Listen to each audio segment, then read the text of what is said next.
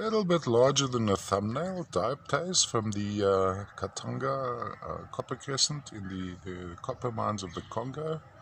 I quite enjoy this little vug here.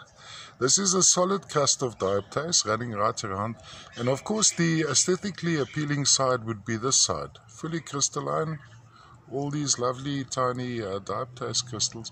Of course, the name meaning imitation emerald. I think when the guys first found these, they thought they were dealing with emeralds. Lovely, intense color.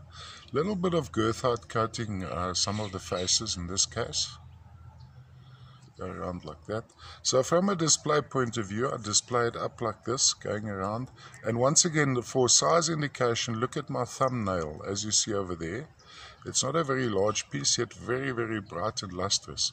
Nice example of dioptase. Crystals in proportion to the specimen are rather large. And of course there's an artistic angle to these as well. Really, you know, the structure is quite exquisite. And when you go around with this one, you have this little vug here.